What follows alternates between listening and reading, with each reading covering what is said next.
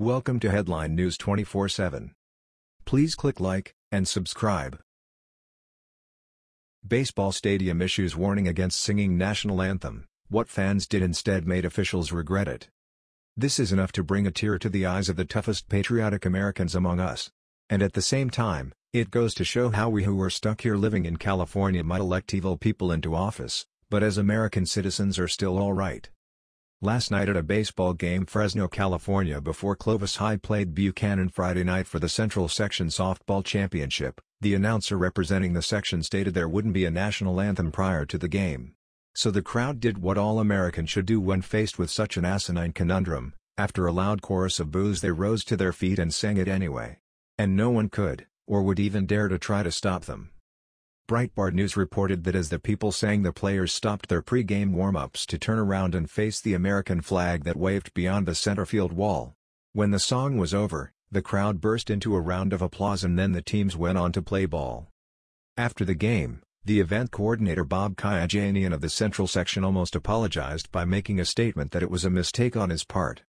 The national protocol is the first game of the session you have the national anthem, he said. The games after that are just played. We got caught off guard. Both the teams turned to face the field and they all started singing the national anthem. They started to play some music and the people took that as the national anthem and they all started singing, which I think is obviously a wonderful thing to show off their patriotism. We try to follow with what normally gets done. It's all a learning experience for everyone and, going forward, we're playing the national anthem at every game. How is love of country a so-called learning experience, Mr. Kajanian? On a side note, this makes me proud to be a lifelong Californian, and God knows I don't have many opportunities to say that. Although our land here is without a doubt one of the most majestic and fruitful of all God's creations, our politicians here are evil, and they carry disdain for all that is good, wholesome and American. But our people are just the same as anywhere else in the nation. We have love of country, our family, and our Creator. And I know in my heart that someday our elected officials will reflect what we are, patriot Americans.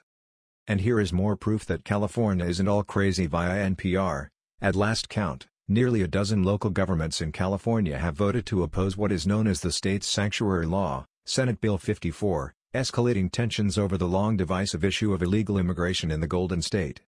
The law, passed last year, aims to protect some immigrants in the country illegally by limiting cooperation between local law enforcement and federal immigration authorities.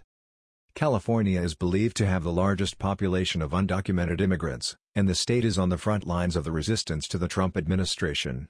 But the recent wave of opposition to California's opposition to the administration is turning some heads. Much of it began in the small Orange County suburb of Los Alamitos, where the city council passed a measure last month to opt out of the sanctuary law. I don't like the direction California is going, says Warren Cusamoto, mayor pro tem of the city. Orange County supervisors revolt against California's sanctuary law. Cusamoto decided to draft the initiative because he said Los Alamitos is caught in the middle of a national political fight and is being asked to work under conflicting laws. The small city of 11,000 also has close economic ties to the federal government. It is home to several companies with large federal contracts as well as a U.S. military base. But there are also bigger symbolic reasons at play. Cusamoto is frustrated more broadly with state policies on everything from taxes to immigration. As a state, we've squandered away what the greatest generation provided for us, he says. Cusamoto is a Republican and Japanese American, in his words, a product of immigrants. I believe my grandparents did it the right way. They were able to immigrate, become naturalized eventually and citizens, he says. Why is that not the right way for anybody to come over here as immigrants? In some Southern California suburbs, and in many rural areas, there is mounting frustration that views like Cusamoto's are being crowded out by liberal cities that have gone to battle with President Trump. When you start to legislate that we cannot cooperate or communicate with another law enforcement partner, that is problematic, says Orange County Undersheriff Don Barnes. Last week, the sheriff's office began posting the release dates of inmates online, using an existing database, they say, to alert federal immigration authorities to potential issues. That move was widely seen as an open defiance to the state government in Sacramento. Sheriff officials had loudly opposed SB 54 when it was under consideration last year. We shouldn't be mixing public safety with politics, Barnes says.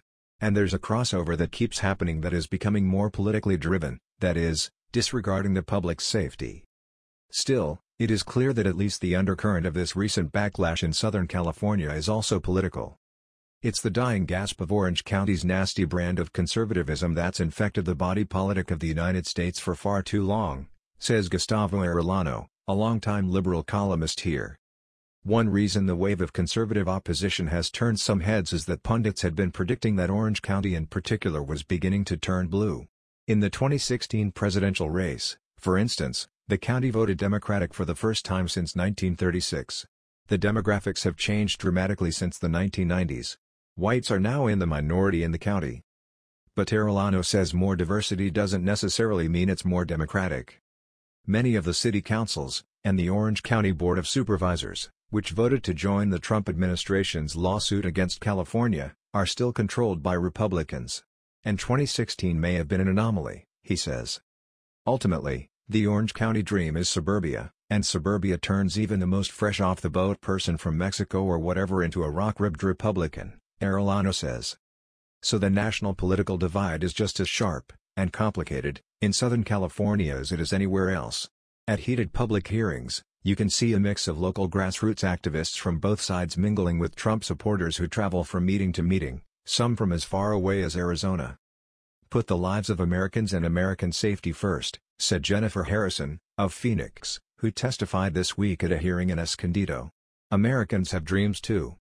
Earlier this week, Escondido became the latest city to pass a resolution condemning California's sanctuary law, voting to file a legal brief in support of the Trump administration's lawsuit against the state. In Los Alamitos, where the recent backlash began, Warren Kusamoto says he was surprised by all the attention that his council's opt-out ordinance got. He also resents that some on the left have cast his city as some sort of anti-immigrant enclave. I may be anti-illegal immigration, but I don't hate people, Kusamoto says. That was the news. We thought you might be interested in knowing about this. Please click like and subscribe. Thank you.